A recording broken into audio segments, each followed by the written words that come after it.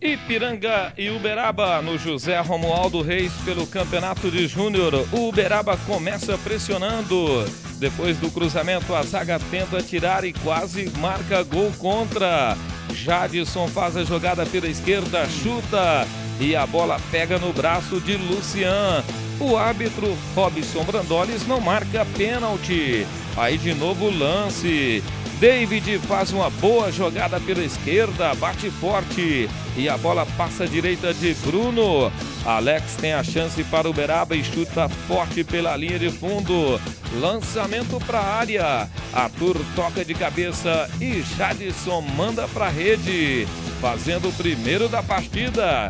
Novamente o gol de Jadson. Ipiranga 1, Uberaba 0. Mais uma chance do Ipiranga com Arthur, que chuta e Bruno defende.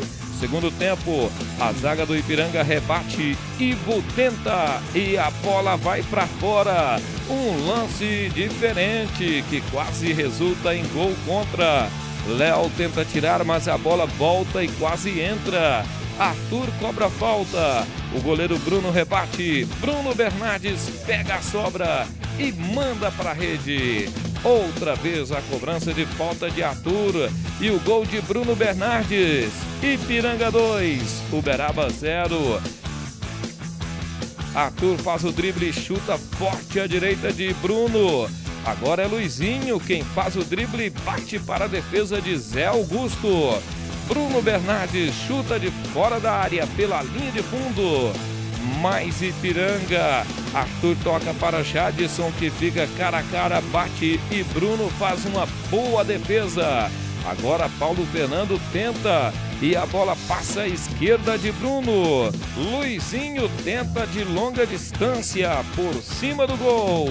Mais Uberaba, Cristiano cruza da esquerda, Ivo cabeceia e o goleiro Zé Augusto manda para escanteio.